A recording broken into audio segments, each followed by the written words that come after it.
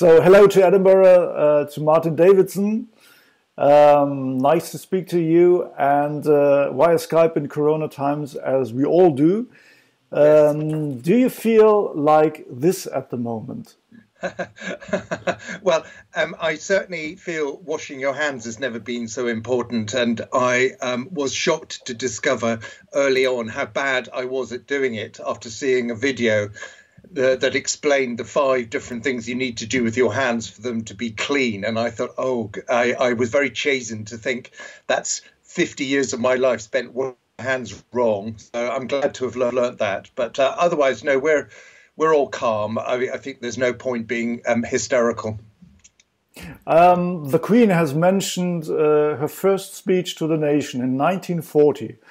Apart from that being merely 80 years ago, which is mind-blowing, one is struck by the reference to the war. Nothing a German would do, of course, but what is the deeper message of it? Well, it was a very particular allusion that she made. She talked very much, the referencing that first radio broadcast had a very specific message, which was she was remembering that the fact that that first broadcast was addressed to the children of Britain who had been evacuated. So it wasn't actually, it was subtler than being a kind of very typical British, knee-jerk reaction to a crisis to invoke the war. It was subtler than that. It was an acknowledgement that as the children of Britain, and then later in all the countries in the war, had to, my German mother was evacuated as well during the war, that the real responsibility a country had was to make sure everybody was safe. And that was a time of great fear and great sacrifice. And for a lot of people of that generation, my wife's father, my father-in-law, he was evacuated as a child and was traumatized by it, whereas her mother was evacuated and had the best time of her life. Actually went to a place near where you were in Britain, in Leicestershire. And so it was a subtle, the Queen's message was actually much, she's a subtle rhetorician. It wasn't jingoism to have done that to the war. It was very carefully judged reference to the experience of children in 1940 being a mirror image of the kind of panic and drastic measures that are now universal. Also a lot of confusion, a lot of consternation, a lot of dejection, that what these drastic measures have required. So I thought she was really impressive, and an attempt to read jingoism out of it, as some of the British right-wing papers tried to do, felt wrong. But the allusion was very particularly to the children of 1940. It wasn't to Britain at war as such. The same day that she made her speech, her Prime Minister was rushed to St. Thomas Hospital. What did you think when you heard that? I mean, it was at one level not remotely surprising, given that he had been, he had taken a position. I mean, the politics of shutdown, the politics of keeping your distance are complicated, and it did seem like karma that somebody who had been so casual and cavalier and tried to make a British virtue out of ignoring all of that talk about keeping your distance. You know, there was something, he flouted that very conspicuously, and he gave it a very Boris Johnson British spin, which is, this is what makes, British people don't they're hard to intimidate into taking these things too seriously. His phrase was "take it on the chin," which is a very much another phrase from the vocabulary of keep calm and wash your hands. It's almost a. I mean, that's actually also a 1940s back reference. And your first reaction was, wow, that's a chicken coming home to roost. You really shouldn't have been doing that. The people advising you not to behave like that were not just your political antagonists trying to get a rise out of you. There is medical science behind this. It's not very mysterious, the fact that viruses travel by proximity between people. This is not very difficult. But there was something nevertheless quite shocking and but at the same time also a little mysterious. There was a blanket drawn over details. There was a whole week of uncertainty as how ill is he? Why aren't we being told? And that then obviously created a space in which kind of rather stupid conspiracy theories have started to circulate, that it was all a PR stunt, that he wasn't actually that ill. That seems incredibly unlikely. I don't believe that. But they had to play it. It also then spoke to a narrative of how does he get these preferential tests? And then, of course, when he was in hospital in the intensive care unit, the ICU, it created a huge piece of political theatre, which is this is the very NHS your government has been explicitly undermining and attacking and defunding for 10 years. The very nurses and doctors who are helping you are precisely the people that your Home Secretary has declared fall below the £25,000 a year salary cap, which is the difference between skilled and unskilled labour, aka we don't want them anymore. And thirdly, they're the very people who come from all the other parts of the world who are migrants. And I think we were very struck by his speech. He gave a video on leaving hospital, and I have to say, I was impressed. He looked chastened. I mean, obviously, it had been PR'd to within an inch of his life, but it still read. It came over sincere, also humbled, and shocked by what it was as an experience to face up to confront COVID-19 very up close and personal. I thought it wasn't bombastic, it wasn't bullshitty, it wasn't flippant, which are his key sort of, those are the notes he likes to strike, and very, very politically interesting to name his doctors. He had a good joke. All my doctors seem to be called Nick, which is a very British name. We would all smile at that. That's a funny joke. But in particular, drawing attention to two nurses, one from New Zealand, one from Portugal.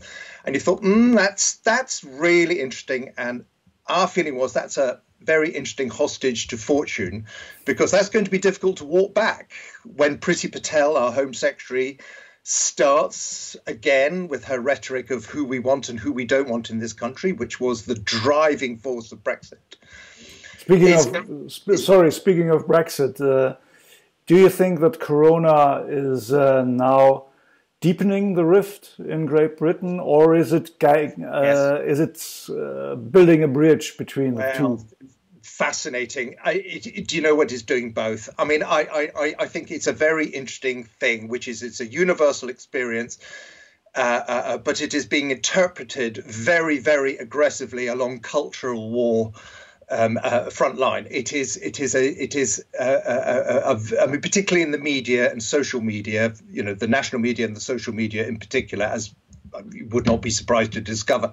The culture war, the moment was a very specific one for Britain. So Boris Johnson was riding high on two huge triumphs. A general triumph as being the person that delivered Brexit after 3 years of sabotage and backsliding, and the British establishment, particularly the left, doing all they could to deliver an undemocratic reversal of Brexit.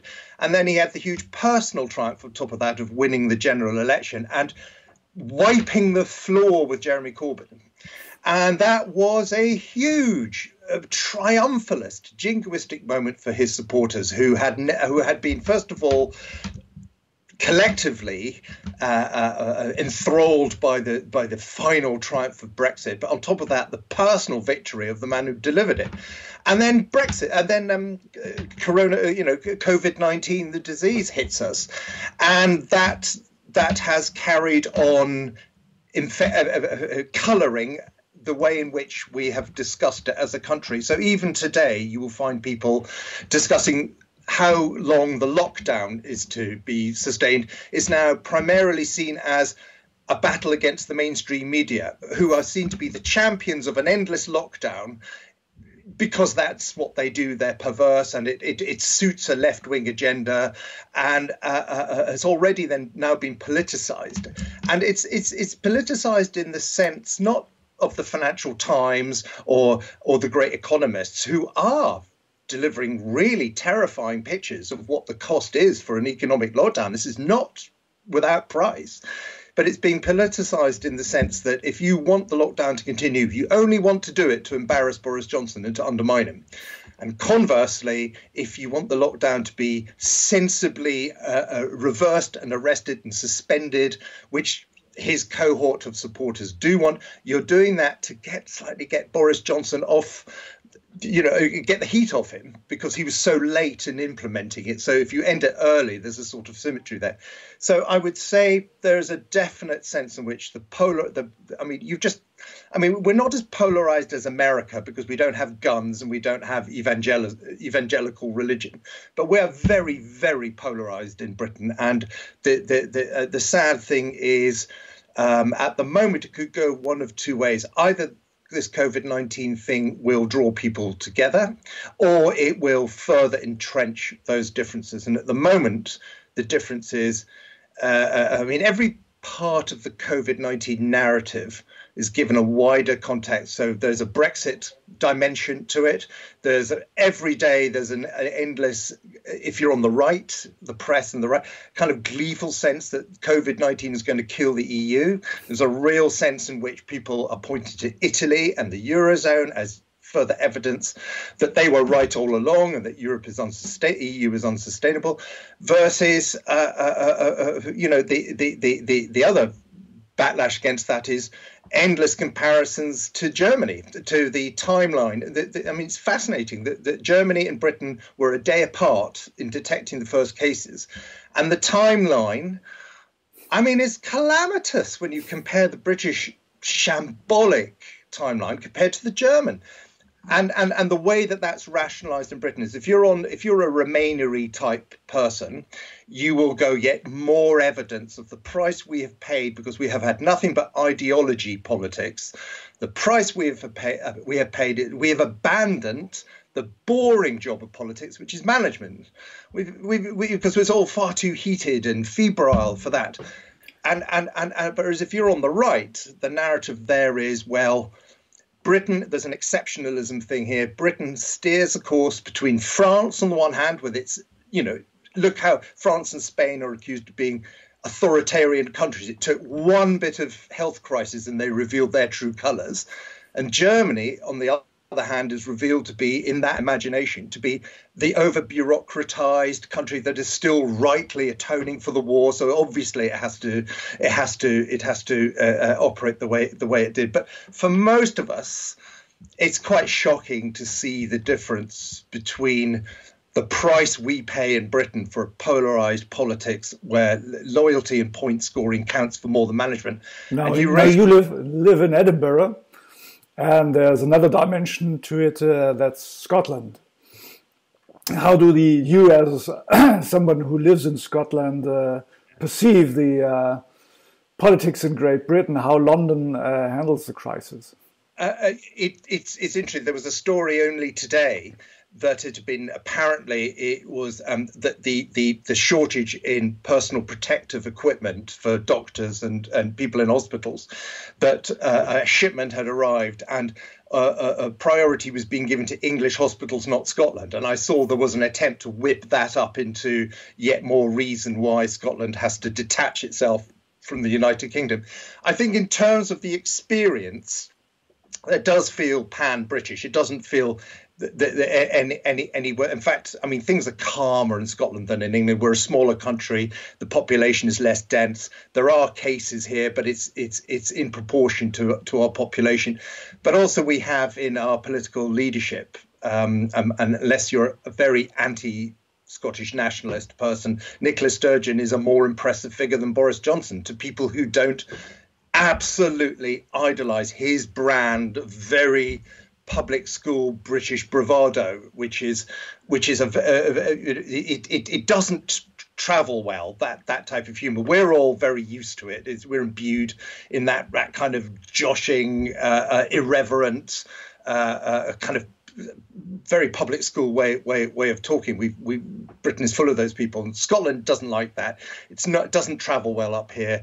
And Nicola Sturgeon is a much more pragmatic, or she's capable of appearing much more pragmatic.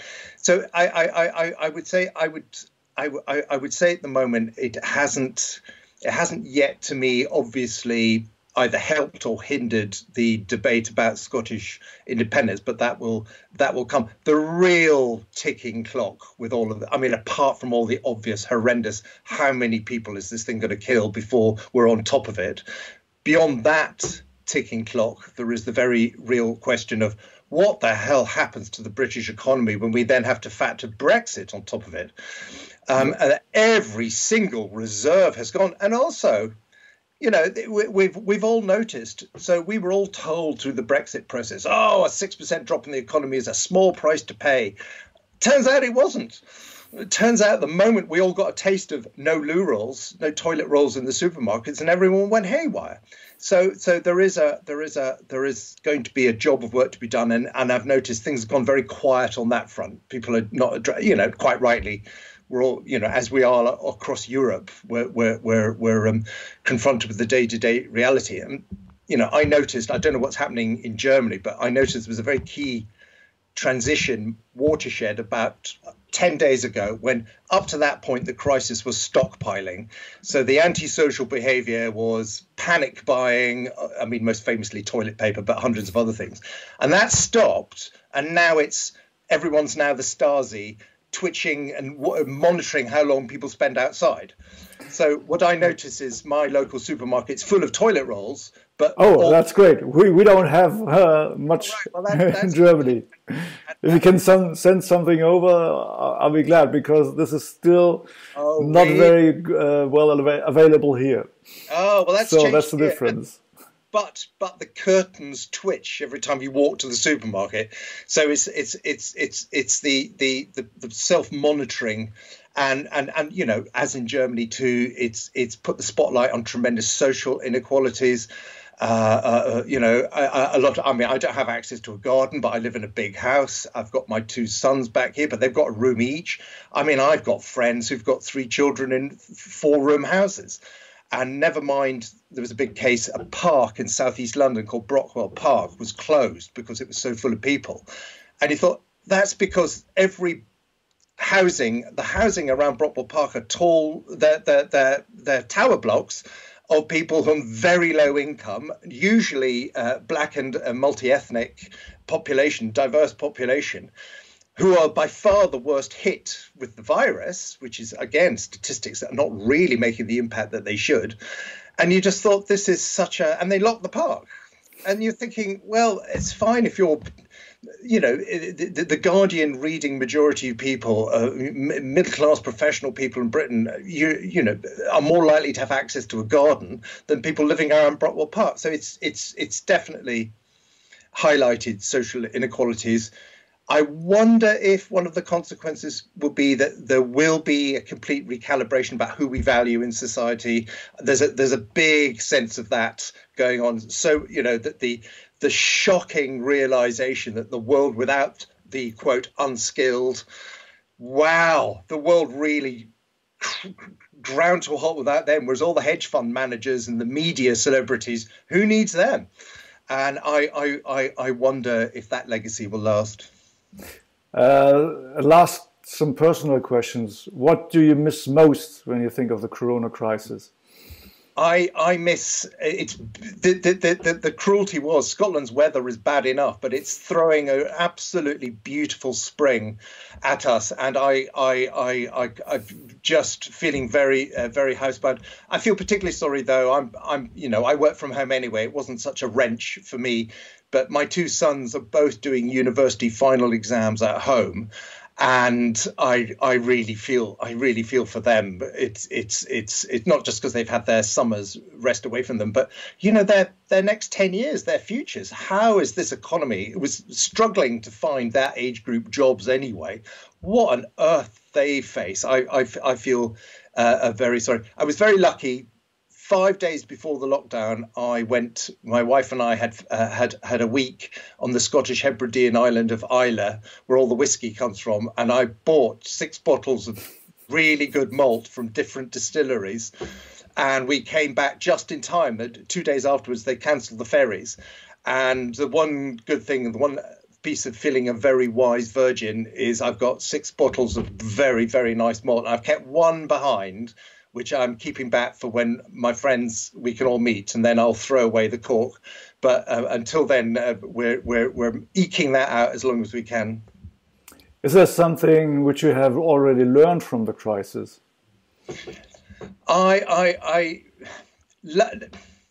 That's a really good question. At the moment, I'm terrified of getting it, and I think it did make me realise, both my wife and I were thinking, oh, we're not as healthy as we should be. I mean, part of the big mistake with the British approach, this idea of herd immunity, was twofold. One, they didn't peer review it. Only one doctor said it was a good idea. It clearly isn't. Secondly, it only works if you're vaccinated. There is no such thing as herd immunity without it. But the third thing was it assumed that we were all looking after our health. That, you know, it's only 80-year-olds who have underlying health conditions. And I think what shocked my wife and me both was we were thinking, oh, we have a responsibility just to be healthier, because the terrible realization that I'm now borderline, that group of people, they now put a question mark over. And I'd always in my mind said, oh, I don't belong to that group. I'm the most important, I'd be at the top of the list for health priorities. And now you realize you're so not. The scorecard is, are you overweight? Well, tragically, yes. I'm asthmatic, tick. Are you fit? Oh, not really.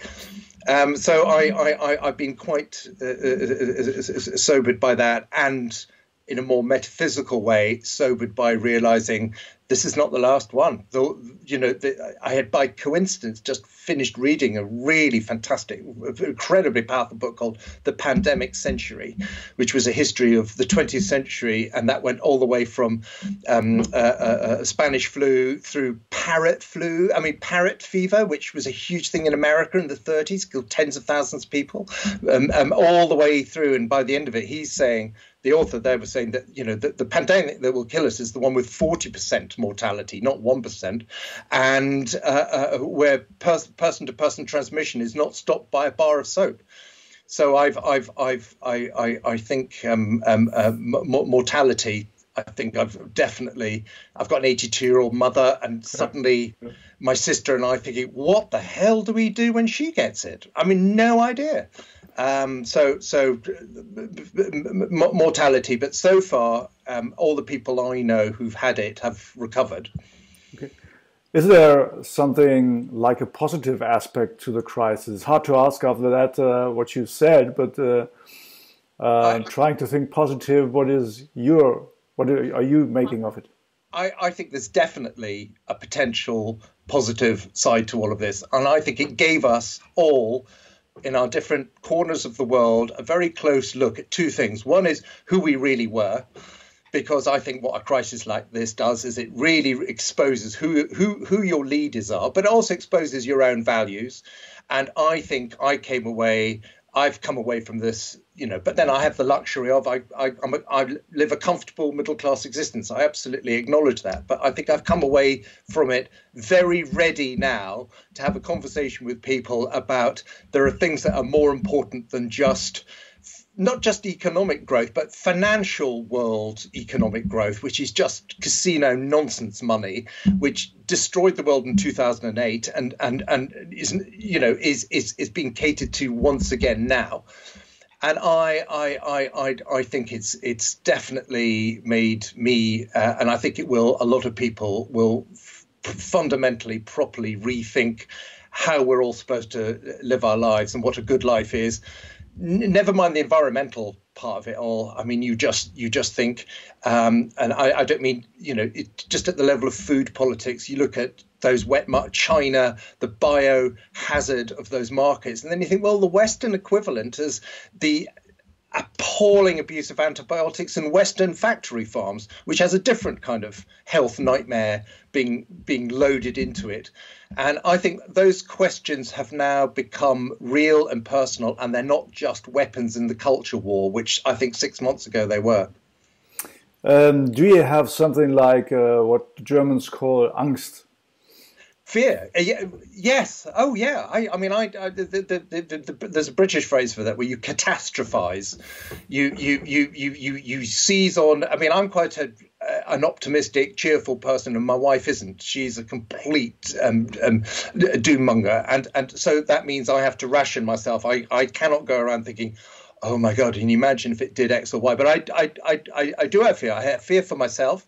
I would really not. I recognize, overweight men my age are a bad group of people to get this thing, and I don't want to get it. But I think larger than that, I have the economic fear of, although I said at the level of social attitudes, there's a lot of good that might come out of a big recalibration of what we think is important. But I am very, very scared for my kids, the 20-year-olds, what they get to do in the next 10 years. I hope we the world does bounce back. And at the moment, I just think if we get through this, I'm not going to say unscathed, because it's clearly, in Britain is set to become the biggest, have the highest number of casualties in Europe, and we're already underrepresented by 40% because we don't include old age people's homes, because we've made this distinction: people who die of COVID-19 versus people who die with COVID-19, as though there's a huge difference. And I am fearful, and again, metaphysically, I'm fearful for the next time. And I only hope one of the things we learn is we reprioritize how we equip our hospitals, so that the next time something like this happens, all you do is press a button. But yes, there's definitely a bit of angst. Yes, well, if you think of the changes that this crisis will bring about, what do you think will be the effect on the world? How will the crisis change the world as a whole? I think I think there's a number of key questions that countries are going to ask. I do think that geopolitically, the over-reliance on China and the globalization that stems from that, and the cheap availability of cheap goods because of that, I think will definitely change. I think we have to look at a world in which 90% of our drugs and 99% of our medical equipment comes from China. Is absolutely crazy. I don't think now is the moment to get into a huge debate about whether you call it the Chinese virus or not. But I do think the role that China has played, both as a petri dish from which this pathogen was created, but secondly, that 4 or 5 weeks of. And I remember somebody said to me that the real analogy in history is not the Battle of Britain or World War II. The real analogy is Chernobyl. And it has the same profile, which is a regime whose first reflex is to put the lid on a self-created disaster, and then penalise and punish. If not, those doctors who vanished, who tried to work as whistleblowers. I mean, that's genuinely terrifying. And then the third part of the Chernobyl thing is you hold up as personal heroes those people who have sacrificed themselves on the front line on all our behalf. And you think, why did they need to do it? If they'd had protective clothing, they wouldn't have needed to. So I think economically the world will definitely change. I hope it doesn't fragment the world back to how it was before. You know, I did think great steps had been made by travel. I mean,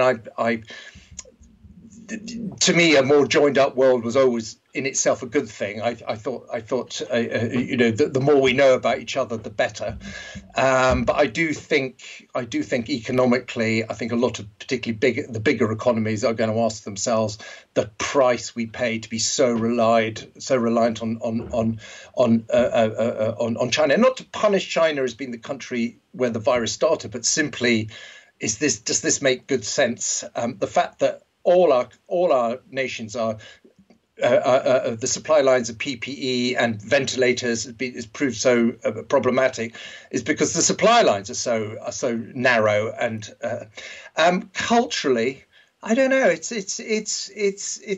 think the one thing in our favour is it's been a universal experience. I think it's something that everyone, it's not an experience where there are really obvious winners and losers. It's not like the Northern Hemisphere can wash its hands of the Southern Hemisphere or vice versa. Everyone's got this damn thing, and I think it will shake people awake to the implications of that. So what I would hope is that we would have more emotional fellowship with the rest of the world, because there is no such thing as a containable pandemic.